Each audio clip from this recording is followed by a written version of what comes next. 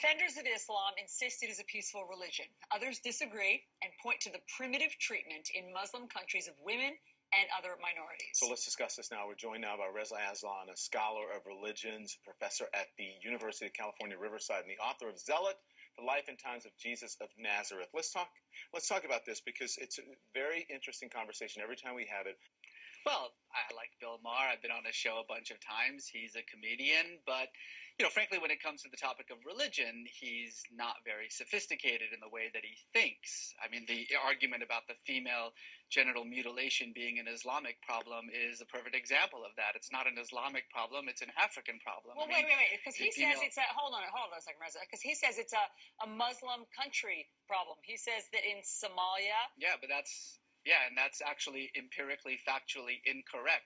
It's a Central African problem. Eritrea has almost 90% female genital mutilation. It's a Christian country. Ethiopia has 75% female genital mutilation. It's a Christian country. Nowhere else in the Muslim majority states is female genital mutilation an issue. But again, this is the problem, is that you make these facile arguments like that women are somehow mistreated in the Muslim world. Well, that's certainly true in many Muslim majority countries like Iran and Saudi Arabia. Do you know that Muslims have elected 7 women as their heads of states in those Muslim majority countries? How many women do we have as head of states in the United States? Reza, be honest though, for the most part, it is not a free and open society for women in those states. Well, it's not in Iran. It's not in Saudi Arabia. It certainly is in Indonesia and Malaysia. It certainly is in Bangladesh. It certainly is in Turkey. I mean, again, this is the problem, is that you're talking about a religion of 1.5 billion people, and certainly becomes very easy to just simply paint them all with a single brush by saying, well, in Saudi Arabia, they can't drive, and so therefore that's somehow representative of Islam. It's representative of Saudi Arabia. But in Iran, they don't have... I mean, I think that Bill Maher's point is that these aren't extremists. We often talk about extremists and that we should crack down on extremists. And why aren't Muslims speaking out about extremists? In Saudi Arabia, when women can't vote and they can't drive and they need permission from their husband, that's not extremists. Why aren't we talking more about what? That's not extremist. That's commonplace. Why don't we talk more about the commonplace wrongs that are happening in some of these countries? It's extremist when compared to the rights and responsibilities of women, Muslim women around the world. It's an extremist way of dealing with it. But it's not extremist in that. It's not extremist in that country. In Saudi Arabia, that's the norm. Oh no, it's not. I mean, look, Saudi Arabia is one of the most, if not the most extremist Muslim country in the world. In the month that we've been talking about ISIS and their terrible actions in Iraq and Syria, Saudi Arabia, our closest ally, has beheaded 19 people.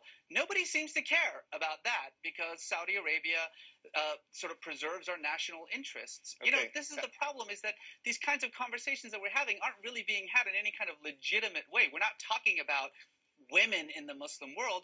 We're using 2 or 3 examples to justify a generalization. That's actually the definition of bigotry. All right, fair enough. Let's listen to Benjamin looking at. Does Islam promote violence? Islam doesn't promote violence or peace. Islam is just a religion, and like every religion in the world, it depends on what you bring to it. If you're a violent person, your Islam, your Judaism, your Christianity, your Hinduism is going to be violent. There are marauding Buddhist monks in Myanmar slaughtering women and children. Does Buddhism promote violence? Of course not. People are violent or peaceful, and that depends on their politics, their social world, the way that they see their communities, the way they see themselves. So, Reza, you don't think that there's anything more, there's the justice system in Muslim countries, you don't think is somehow more primitive or subjugates women more than in other countries? Did you hear what you just said? You said in Muslim countries. I just told you that Indonesia, women are absolutely 100% equal to men. In Turkey, they have had more female representatives, more female heads of state in Turkey than we have in the United States. But in Pakistan, stop saying things like Muslim countries. Women are still being stoned. And that's a problem for Pakistan. You're in right. other words, so let's criticize Pakistan. I just want to be clear on what your point is, because I thought you and Bill Maher were saying the same thing. Your point is that Muslim countries are not to blame.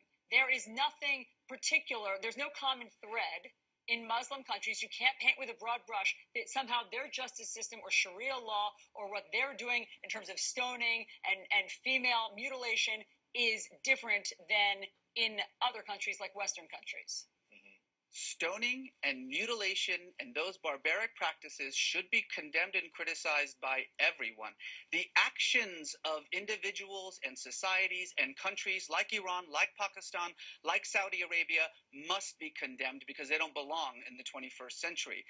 But to say Muslim countries as though Pakistan and Turkey are the same, as though Indonesia and Saudi Arabia are the same, as though somehow what is happening in the most extreme forms of these repressive countries, these autocratic countries, is representative of what's happening in every other Muslim country, is frankly, and I use this word seriously, stupid. So let's stop doing that. Okay, Reza, let's listen. I want you to listen to Benjamin Netanyahu again.